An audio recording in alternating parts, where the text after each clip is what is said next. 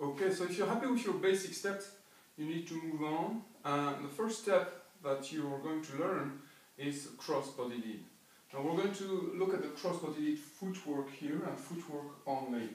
So the first thing you're going to do is step forward on beat number 1. It's a basic forward, so here it comes. 1. You're then going to drift your right foot to the right on beat number 2.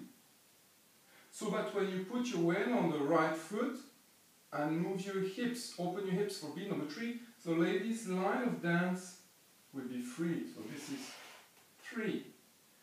Then step your right foot back and somehow closer or behind even the left foot with the heel high. This is beat number 5. Pivot your left foot on 6 and close the line on 7. I'll do this again, facing this way. So it's 1 forward, 2 drift to the right with the right foot. Open the line.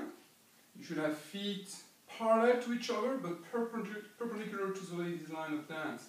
Then step back on the right, 5. Turn your foot on 6 and close on 7.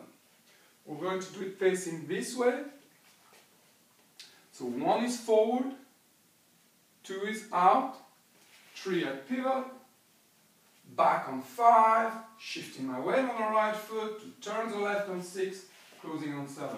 1, 2, 3, 5, 6 and 7 again. 1, 2, 3, 5, 6 and 7. You need to practice that step a lot so that you can do it without having to think about it, because you're going to have to think about other things, and in particular leading your lady.